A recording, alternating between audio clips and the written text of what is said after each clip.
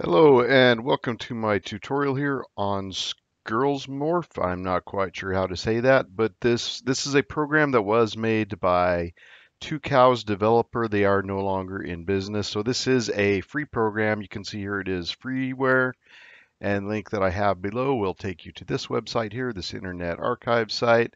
And you can download it here with the zip file. I've already downloaded it, so go ahead and download this, and then I'm going to go ahead and start it up here. So I've got the program loaded up here. So what I'm going to do is first load up my images. So on the left, I've got the Mona Lisa. On the right, I've got a girl that I got this image from Pexels, a great website for free images. And I don't think I've put it down there, so I'll probably put a link down there below.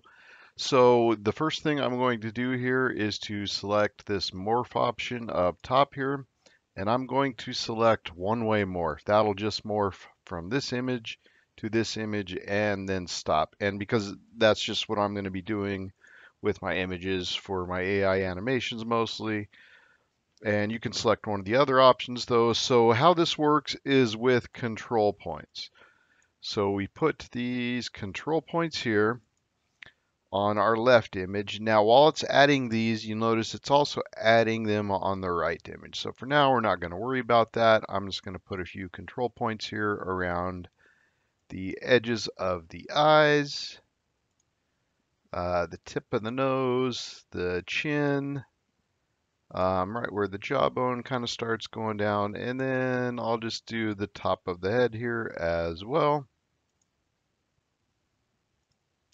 Okay, now if you notice while I'm putting them here on the left image, it's also creating them here on the right image.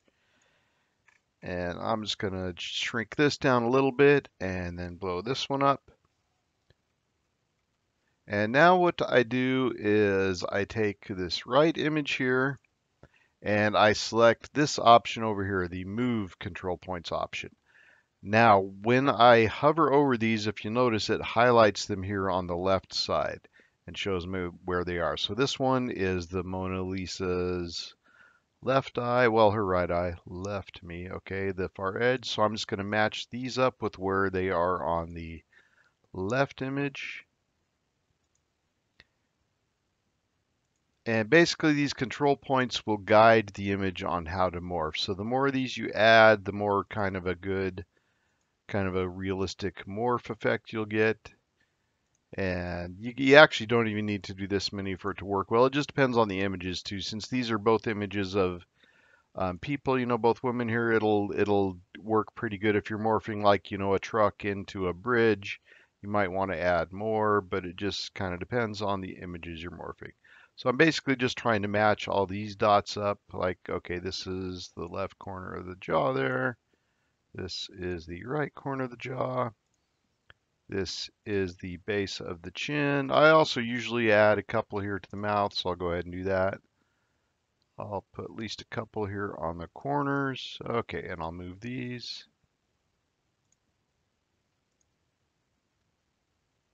Okay, that's actually the nose. So this, okay, that's the mouth there. Okay. So I missed the tip of the nose there. Okay, I think that's all of them. Yep, okay, and now the next thing we want to do here, I'll minimize these a bit, kind of back them out of the way here, is you hit this and then you select your animation period. And I believe I usually select 200. Okay, yep, so I've got 200 there. I'm going to select that. And then you can preview it by doing this. And you see that kind of preview in the corner there. It might be kind of small, but that just kind of shows you the morphing effect with this arrow. And now I'm going to go ahead and save my file. And I'm going to call this Morph test 3 because I called the last one. And now there's some options here. I usually do this at 30 frames a second. So I'm going to go ahead and do that. Now here is where there's some options. You can just do it uncompressed, which it's going to be huge. It's going to be like a really big file, like many gigs.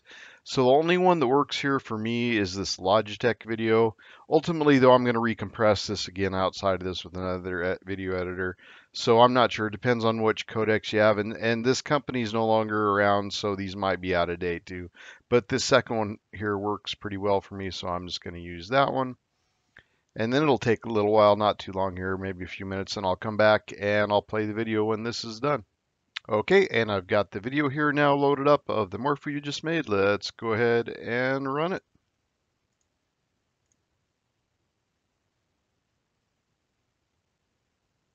Okay, so you see in a very relatively quick time, I made a pretty reasonable morph there.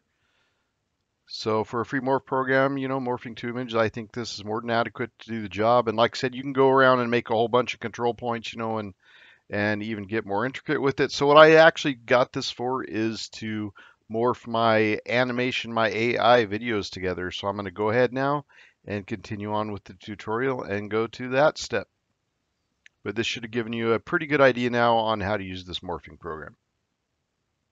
Okay, so this is my folder with both my animations. So I still have them still broken up into images from Disco Diffusion. So I have this one here. And my idea here was just to take two animations that don't go together at all. And then I have this one. So what I'm going to do is I'm going to take this just kind of landscape scene here, and I'm going to copy my very last frame in it. And then I'm just going to stick it in a folder here, paste it there. And then I'm going to take the very first frame of the one that I want to morph the video into. And they are also both the same resolution. Okay, so they're both 768 by 440. That was supposed to be 760. Whoops. Okay, anyways, here are both of the files here. They're both the same resolution here. And this is the last frame of one sequence and the first frame of the next one. And now I'm going to go ahead and open my Sqirlz morphing program. Okay, so I've got both my files here now. I have converted them both into JPEG files. So I'm going to open up my first one here, kind of resize a little bit.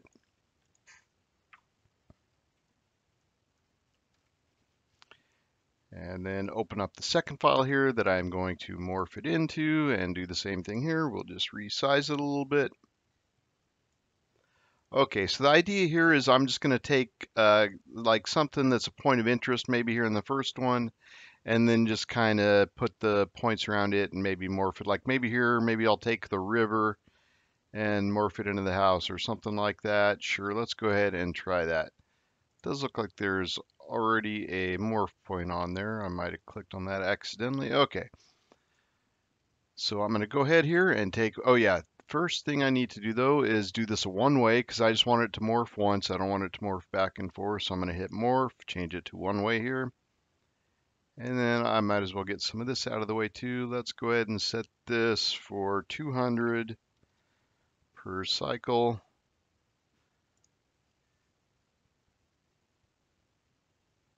Okay, so I could take like this rock here too, and maybe let's try that. Let's maybe try just turning this rock into the house and see how that looks. So I'll just put a few keyframes here, kind of do this. You know what? No, let's not. I would change my mind. Let's do the river again. That's the biggest thing there. Let's just turn the river into the steampunk cottage. Okay, so I'm just going to put some keyframes here. Or what does it call them? Control points. Okay. So put one kind of there at the edges, just at the four corners here of the river. Maybe one in the middle here. Okay, so you can change this depending on what your scene is. Now I'm going to go over here to the house and my control points will match up over here. So this one is in the middle. So I'll put this kind of here in the middle. Let's see, this is at the top. I'll put this one up here at the top of the cottage. This is in the bottom left corner. I'll put this one over in the bottom left corner. Whoops. Okay, there it is. Grabbed it. Okay, and then we've got our one here in the middle over here. And then our one over here on the far side, which looks like it's already kind of over there, we'll put it just down a little bit. Okay. Okay, and we can kind of see our preview over there. And now I'm going to make an AVI file out of it here.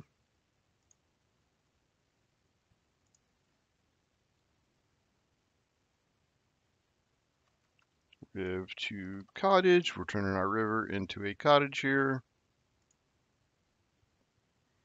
And I've been doing this at 30. I'm going to go ahead and keep it at 30.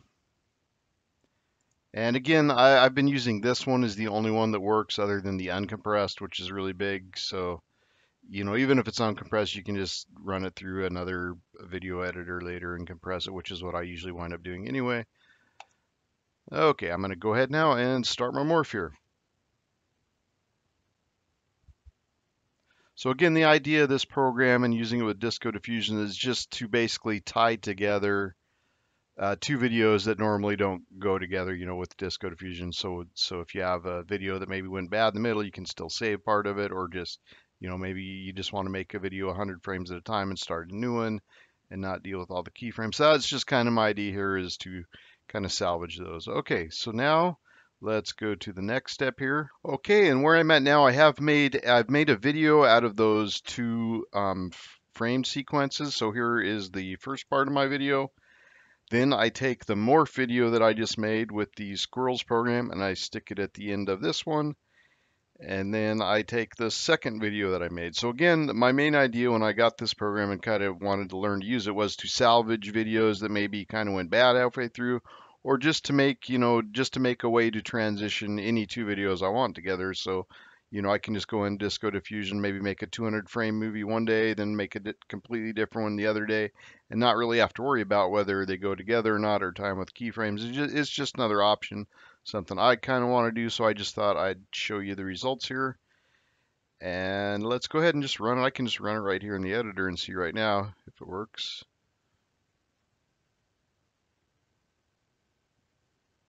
Okay, yeah, so it's not ideal. It's not as cool looking as, how it does in Disco Diffusion, but it definitely looks like it's going to be a great way to salvage either failed animations, maybe the first part of it looked good and then it went bad, or just to tie together two completely unrelated videos, not just, Disco Diffusion videos, but really any kind of videos. That was just my main idea here, and it looks like it's going to work good.